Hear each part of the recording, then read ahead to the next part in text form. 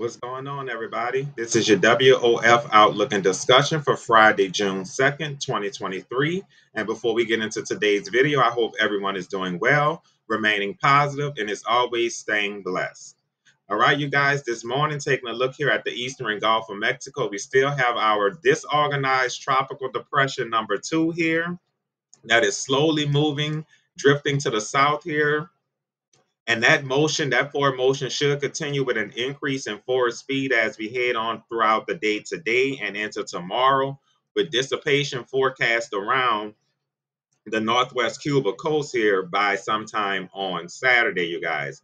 Now, as we take a look at the latest advisory, which was at 4 a.m., you guys, the next one will be coming out in about one more hour, which I will have that update here posted on at your weather on the fly. So if you haven't done so already, be sure to subscribe so you can stay up to date and get all of the updates as the National Hurricane Center releases them, you guys.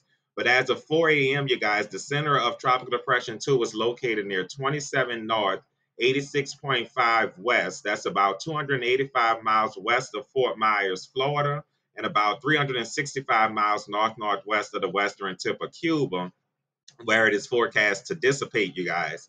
Maximum sustained winds were at 35 miles per hour as of 4 a.m.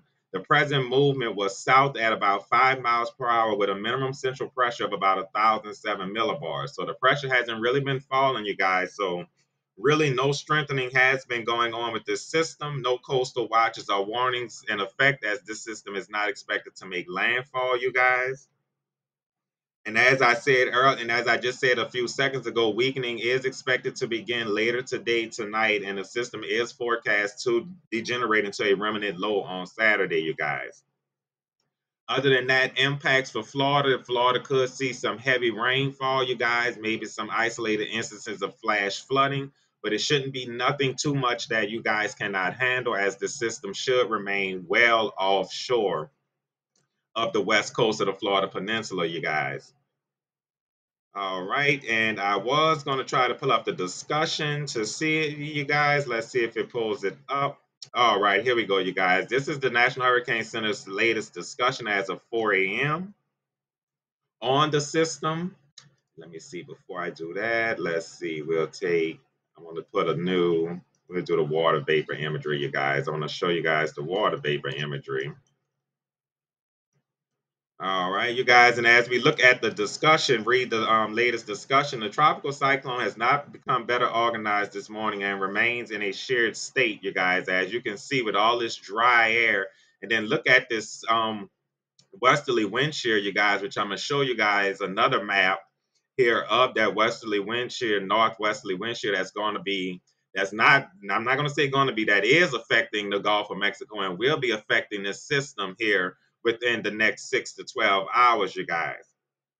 The National Hurricane Center said despite its unimpressive appearance earlier, data indicates that the cyclone was close to tropical storm strength, you guys.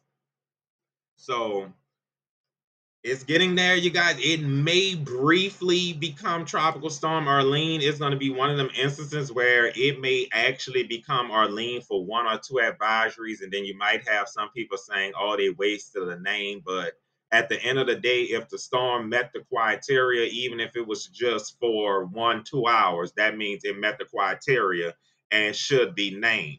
That'll be just like saying, all right, if a storm was not to make landfall and was to hurry up, ramp up to a category 4, then drop back down to a remnant low in 2 hours, will that be wasting a name? I have no idea, but you guys, we're going to keep it going. No need to dwell on that. So let's see what the National Hurricane Center says. All right, it appears that the window of opportunity for the cyclone to strengthen is closing or has already closed, as the vertical shear is likely to remain strong or become even stronger as the system continues to move to the south, you guys. So as we move on into today and go into tomorrow, you guys, we should start to see the system look a little more diffused and just decoupling, coming apart completely as the shear gets to it, you guys. And as I take the water vapor off, I want to show you guys real quickly the forecast shear. This will be in the 500 millibars, so around the mid to upper levels of the atmosphere, you guys. Look at the shear already, you guys. Look at the whole western and central Gulf of Mexico is just about engulfed in this strong westerly wind shear, you guys, and it's very much getting very close to the center of the storm, you guys, as you can see here. So it's not going to be long before this system actually starts to feel the effects of this wind shear, and these thunderstorms start to become even more sheared away from the center, blown away, and start to weaken, you guys. As we take a look at the forecast track here, the official forecast track, let me take the mesoscale off real quick. Here, you guys, you can see, let's do the wind radii. All right, you guys, as you can see here, the storm doesn't have much longer, just about just about another 2, 3 more advisories, you guys. And once it gets to the western tip of the northwest Cuba coast here, that's going to be it. This system will no longer be, you guys. So we won't have too much longer to deal with it. If you look at the forecast models, you can see the models are just about in fair good agreement of taking the low to the south and southeast, and then whatever remnant energy is left, it'll get shunted off to the east and then northeast out into this main strong southwesterly flow and shear that we have in the rest of the tropical Atlantic, which, as you can see, you guys, nothing else is expected to develop anytime soon. We do have some showers and thunderstorms, a few tropical waves here along the intertropical convergence zone. And look, even here across parts of the central Caribbean here, you guys, look at this blow up of convection here. But as of right now, upper level winds are not favorable, you guys. We're going to take one more look here at Tropical Depression 2, courtesy of Tropical Tidbits, you guys. Here's another look at the visible, high resolution, visible satellite imagery. And as you can see, the center is just drifting to the south here very slowly. Center probably located about 27 north and about 86.1 west, you guys, and drifting to the south. And that motion should continue, you guys, as we move on through the day. Now we're going to get back to the lower 48, you guys, as we do have some severe weather today. We're going to have some very nasty storms, more than likely forming here across parts of the southern plains yet again, as the southern plains cannot seem to get a break. All right, you guys, let me make sure I have everything off. All right, let me take this off. All right, you guys, and as you can see, convective outlook day 1, the Storm Prediction Center does have an enhanced risk here for West Texas. This does include Lubbock, Midland, Odessa, Snyder, Abilene, San Angelo, extending on up towards Talia and Childress. All these areas are under an enhanced risk, you guys. So we will definitely be on the lookout for some very nasty weather today across western Texas. Amarillo is in a slight risk, and that slight risk does extend as far north as parts of the central Oklahoma's panhandle and extreme southwest Oklahoma. You have the marginal risk that extends all the way up into western Nebraska. Does include Garden City, Kansas, Oklahoma City is in that marginal risk, you guys. And as we check the probability to see just what these storms will be doing today, we have a 5% chance of a spin up of a few tornadoes here across parts of West Texas. We will be on the lookout for that across that enhanced risk, and a 2% chance encompassing a slight risk, you guys. Hail, we have a 30% chance of hail pushing 1 to 1.5 inch in diameter across the enhanced risk, a 15% chance across the slight risk, and a 5% encompassing the marginal risk, which does extend all the way up into parts of western Nebraska. The wind probability, the same as the hail, a 30% chance across parts of the western Texas and getting into parts of the panhandle there, a 15% chance of those winds pushing 50 to 60, gusting to 70 across the slight risk, and that does extend into parts of Oklahoma, southwest Oklahoma. And that 5% chance of those gusty winds does extend all the way up into parts of western Nebraska, even eastern Colorado, you guys. No significant tornadoes are expected. That is good news. We do have a hatched area for hail here, which does extend into parts of extreme eastern New Mexico. Hail will be on the order of 2, maybe even up to 3 inches in diameter.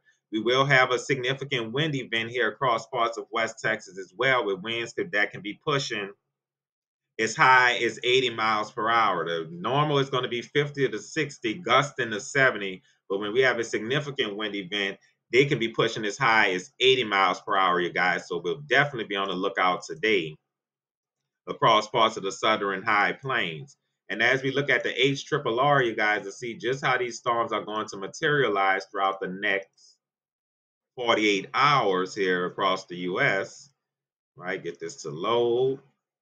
All right, you guys, we're going to start here at 12 o'clock. All right, you guys, and as you can see, we have our system here, Tropical Depression 2, over the eastern Gulf of Mexico, which will be funneling in some showers and thunderstorms here across parts of the Florida's peninsula here, but not too much of an impact, but it will be something. We'll be on the lookout for some possible flash flooding there later on, you guys. Here across parts of the western United States, Montana, we're going to have to look out for some very heavy rainfall.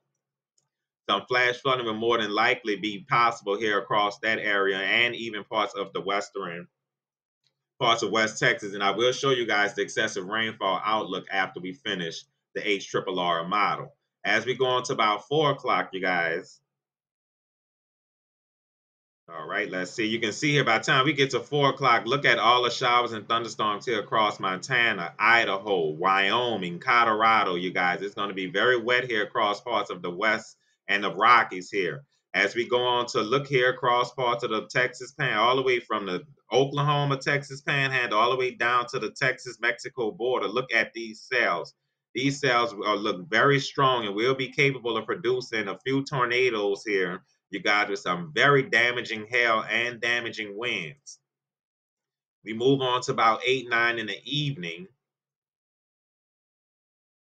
You can see here these strong showers and thunderstorms continuing here across parts of the Texas Panhandle, now starting to move towards the eastern Texas Panhandle into western Oklahoma, with strong cells extending all the way as far north as western Nebraska and northeast Colorado, where we could see some hail and damaging wind gusts there as well. We move into the overnight hours, 2 a.m.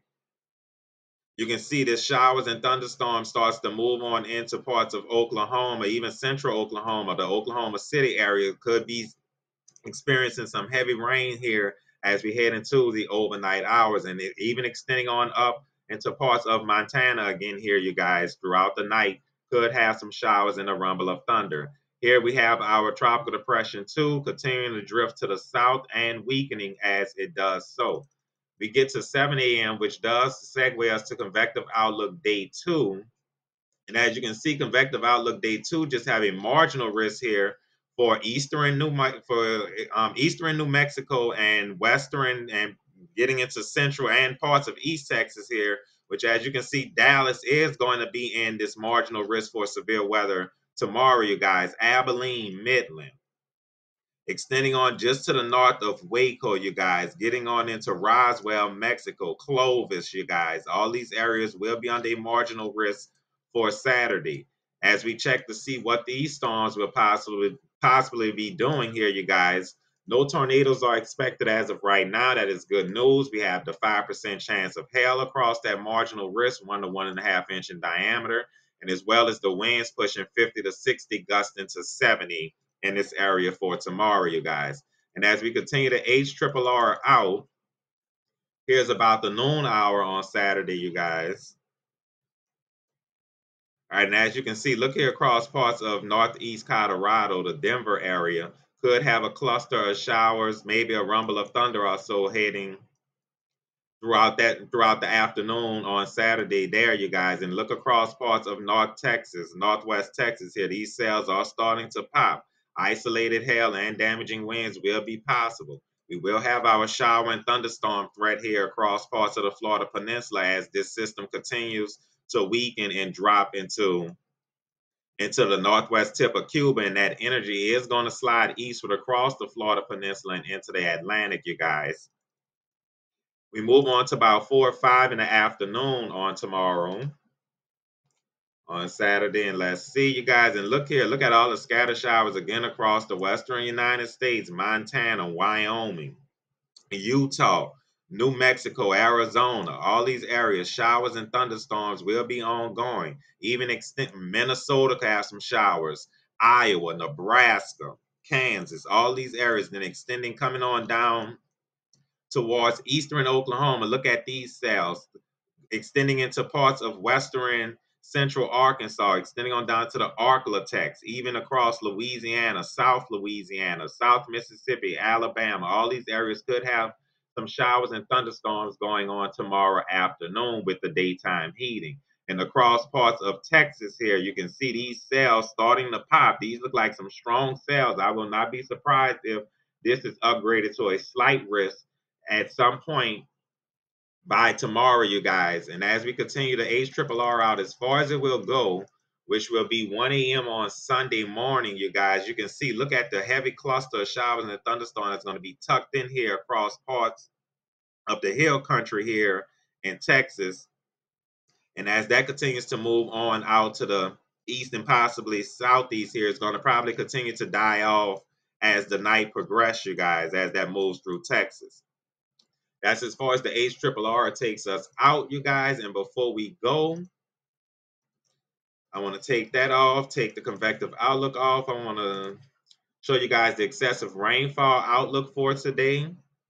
And as you can see, we do have a moderate risk here across parts of the northeast here. We may have a few showers and thunderstorms, possibly with this coastal low that we have off of the mid-Atlantic here, you guys. Across parts of the southern Florida's peninsula, we do have a risk for some isolated flash flooding, you guys. But look here across parts of Montana and the Texas Panhandle. This is what I wanted to show you guys, this moderate risk here for some excessive rainfall. So flash flooding will be likely and in store, you guys, today for some of the areas here across the United States. So if you haven't done so already, you guys, be sure to share, like, and subscribe so you all can stay up to date and weather aware. The next advisory for Tropical Depression 2 should be coming out in about another 30 to 45 minutes. I will have that posted here at your Weather on the Fly. So everyone be safe, be careful, and I'll talk to you all in the next one.